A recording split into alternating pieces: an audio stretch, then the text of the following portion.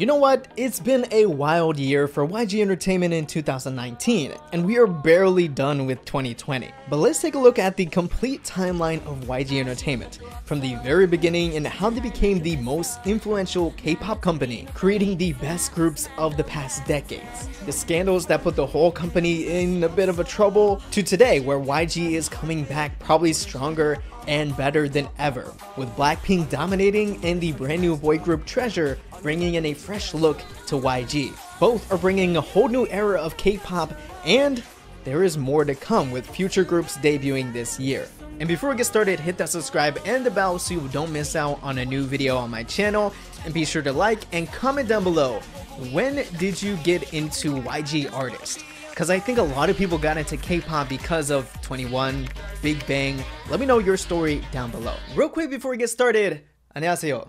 반갑습니다. 화장실 어디세요? See? Your boy's learning Korean. Now for me, learning Korean not only helps me for research for my videos, but also gives me a better understanding and helps me enjoy K-pop more. Not only that, but it also helps me for the future, because I know like a lot of you guys, you want to go to Korea someday, and me too. And maybe you're like me and really want to learn Korean or pick up a second language.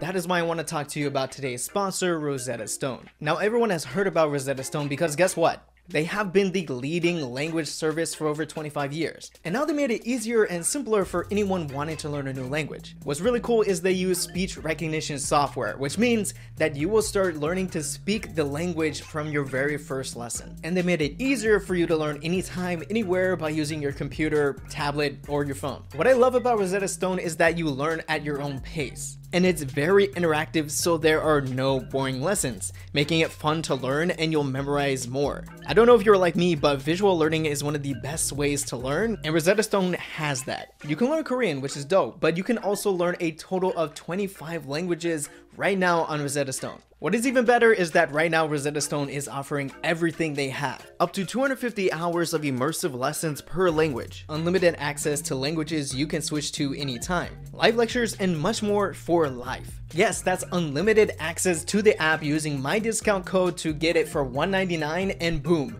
you have Rosetta Stone forever. Now, if you're curious at all, there's more information down in the description for you to get started. And be sure to use my link so you can save on your purchase of Rosetta Stone. I mean, in all honesty, learning a new language is always good, but it opens up a whole new world of opportunity for you. I mean, who knows where a new language can take you. Big thanks to Rosetta Stone for sponsoring, and now back to the video. Let's rewind to 1995. Yes, I know, some of you weren't born yet, and that's scary. That is when Yang Han-seok was a part of Taiji and Boys. You couldn't really have called them a K-pop group at the time because that term really didn't exist. They were more of a hip-hop group that brought the genre to Korea. They were extremely popular back then, and when they disbanded in 1995, a lot of people were upset. But that gave a young Yang Han-seok an opportunity to do his own thing. His own thing was creating his own label, YG Entertainment, in 1996. Now, I think most of you don't know YG Entertainment's first group. I'll give you some time to guess. No, you're wrong. It's Keep Six. You probably haven't heard of Keep Six, but they were a hip-hop trio that was the first kind of group to debut out of YG Entertainment the same year they were established. They did kind of okay, but not good enough to keep the company afloat. And that's when Yang Han-seok, YG himself, came out of retirement to help the company a little bit by promoting as a solo artist. But it wasn't until 1997 where YG Entertainment would see a surge of success in a new group, or should I say duo. JINUSEAN was a hip-hop duo of Sean and Jinu, which kind of makes sense. They were pretty much trailblazers and innovators for hip-hop in Korea. And with that success, YG Entertainment was able to put the money into debuting another group. This was their first kind of K-pop group, although it was still kind of hip-hop centered. That group was One Time. One Time was getting a bunch of fans, and I mean a lot of fans. But the groups that came out of YG Entertainment now, I think a lot of people would say that YG Entertainment is more influenced by American hip-hop and rap, and you could still say the same thing today, 25 years later. But like I said, JINUSEAN at one time influenced a lot of young people to get into music, and especially rap. One of those people was a 13-year-old rapper going by his name Kwon Ji-young. He was known as being the rapper in the group Little Rhoda. That is until he joined YG Entertainment in 2001. Now, why didn't I call him by his stage name? Because he didn't come up with his stage name until later. Kwon Young called himself G-Dragon when Big Bang was about to debut. But now I'm getting a little ahead of myself. Let's go back. Now, YG Entertainment didn't really have a superstar on their hands until 2003 with the solo artist Seven. Now, Seven was incredibly popular in Korea, enough so that YG Entertainment set him to be successful in other countries, like Japan and even America. Seven was the first YG Entertainment artist to kind of make a push into the American market to see if really there was a place for K-pop or Asian artists. Turns out there wasn't yet. Now, this is when YG Entertainment was about to take off. In 2006, from her survival show, YG Entertainment was ready to debut their first real K-pop group. Sure, Big Bang is iconic now, but at the time when they were rookies, it was a slow start. But they continued to put in the time, continued promoting, continued releasing new songs, and eventually, they had their breakout year. With Big Bang finally having a place in K-pop and Korean music, YG Entertainment went back to creating a new group. This time, it was different. 21 debuted in 2009, and with the help of Big Bang, they were pretty popular at debut. Now, I know a lot of people are critical about YG Entertainment, but what they did with 21 was genius. Girl groups in K-pop were kinda new, with Girls' Generation kind of promoting at the same time. That's why YG Entertainment wanted to create 21, a 4-member girl group that wasn't cute, that wasn't innocent, but was tough and charismatic. But they also had their soft side. And that, I think, is what made 21 so incredible as a group that a lot of people love them still today. I mean, how could you forget? They set a trend that you could see today in new debuting girl groups in 2020. With major home runs in new groups and promoting the older ones, YG Entertainment was making bank. They were making a bunch of money. And so they started construction on the most infamous K-pop company building ever known. YG artists and employees moved into the iconic YG building, which the land alone cost $2.5 million, with the total after construction worth $8.5 million. And just recently, they built a brand new, better, bigger building right next door, which they're planning to move into by the end of the year. While YG Entertainment was known for creating awesome groups, they also had sights on existing artists. One of those artists was the solo singer Psy. Psy signed with YG Entertainment in 2010. He made his name known by being unique. You know Psy, he's very unique. Having a hilarious personality and of course being friends with Yang Han-suk, Psy was a great fit for the company, bringing in a whole new personality that no one really had in YG Entertainment. The signing of Psy was a brilliant move that no one really saw yet.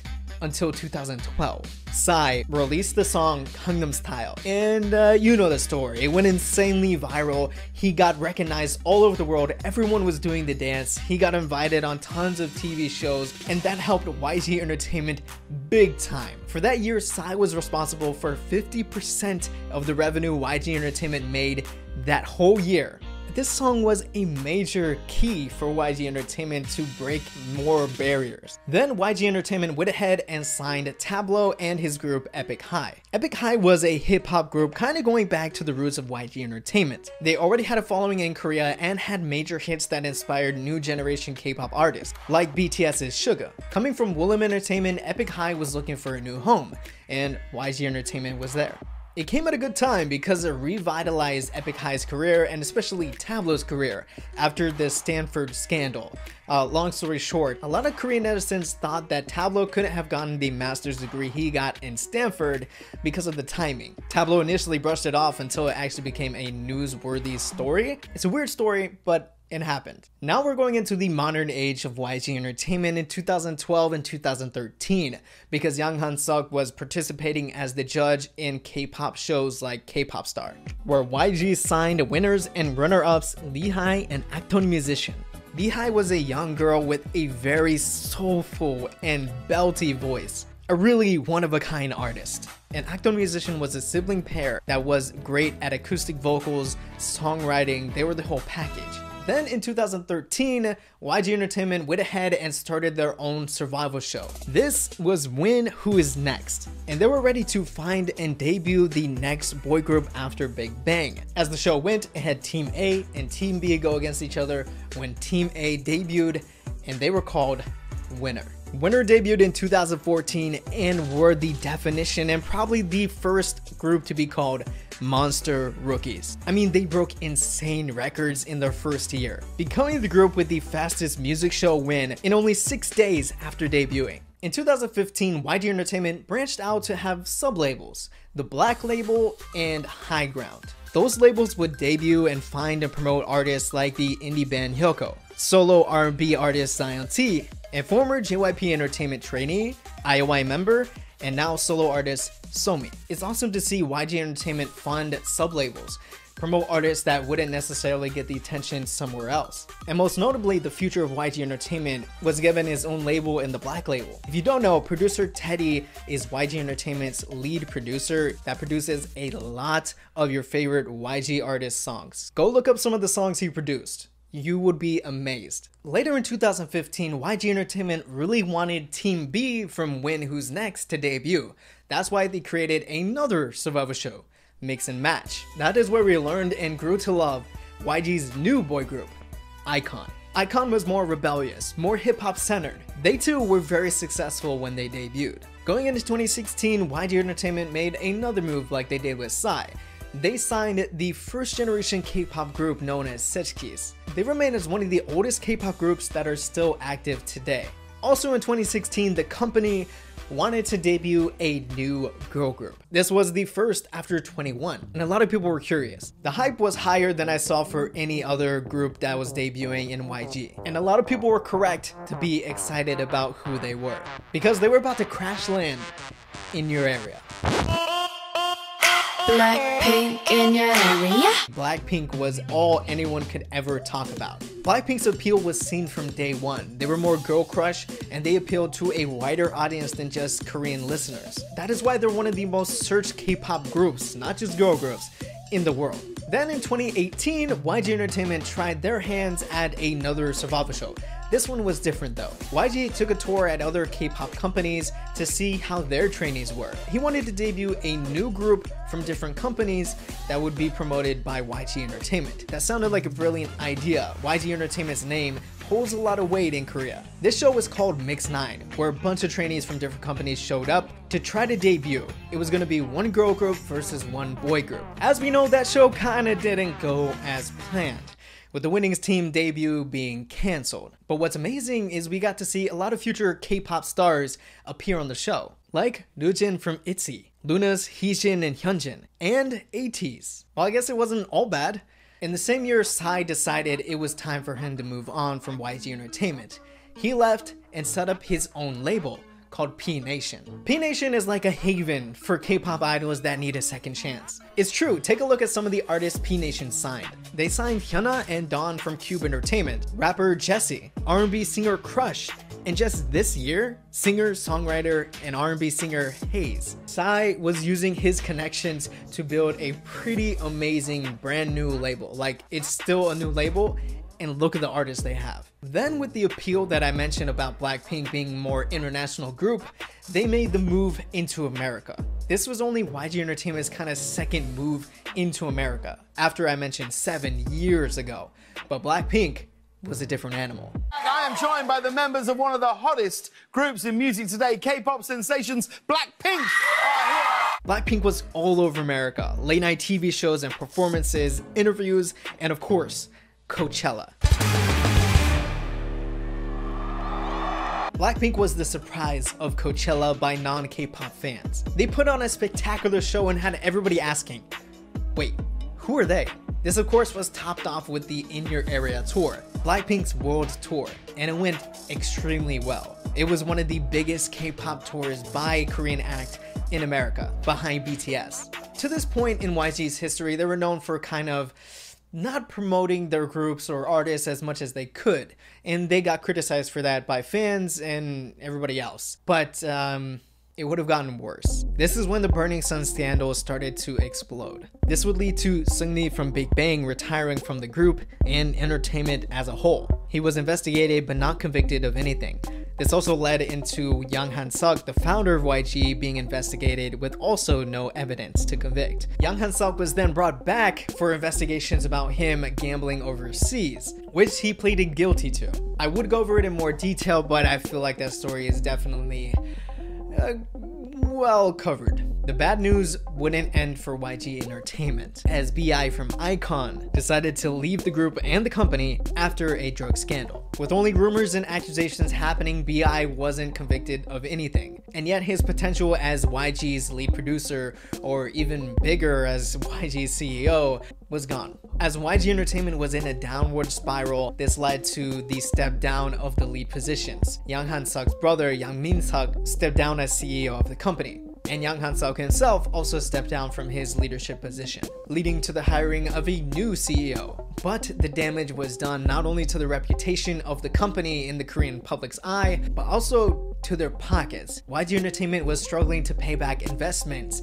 and stock investments. It did not look good for the company, and the future was very questionable. And with Big Bang members going to the military and not being able to promote together, CL also left YG Entertainment. It seemed like everyone was jumping the ship before it eventually sank. Fast forward to the end of 2019, going into 2020, Big Bang was planning a big group comeback at Coachella, the same place where BLACKPINK performed, as the active members returned from the military. But that comeback was canceled as Coachella was canceled. Coachella was canceled early in the year because of concerns over the sickness that spread around the world. Then some rumors and articles came out about YG Entertainment planning a new girl group with the name Baby Monsters floating around. They plan to debut in the second half of 2020 and are more of a younger group, so it will be very interesting to see what this group turns out to be later. Growing pretty quiet in 2020 with just rumors and news and cancellations and people leaving the company, there wasn't really much to be excited about for YG Entertainment.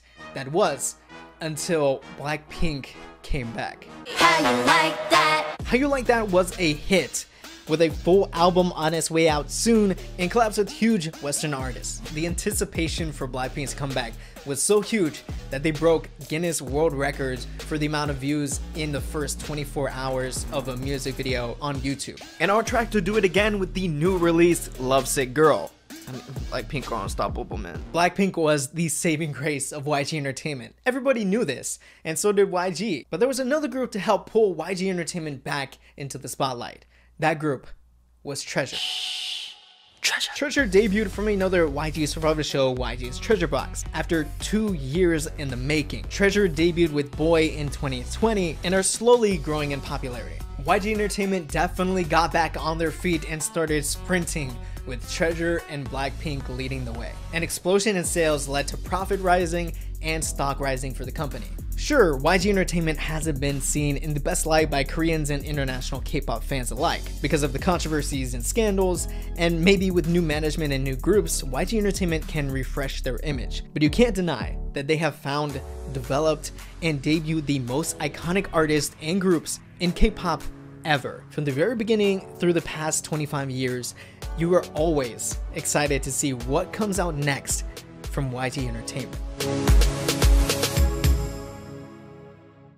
Thank you all so much for watching. If you enjoyed, please hit that like and subscribe and hit the bell so you don't miss a brand new video. I tried something a little different here because I did another video similar to this about the timeline of Big Hit Entertainment. What do you think was the major moments in YG Entertainment's history that made them who they are? Artists, signings, controversies, and what companies should I cover next? I am planning for SM and JYP, of course. Leave it down in the comments as well. Now I want to give a big shout out to the people on Patreon for making these videos possible. You are what make these videos possible. If you want to help out, head over to Patreon and consider supporting as little as $2 a month, and that's it. Also, click on one of these videos over here to check out a new one. It also helps out this video's performance. But anyways, guys, that's it for me. Hopefully you enjoyed, and I'll catch you guys in the next one. 안녕.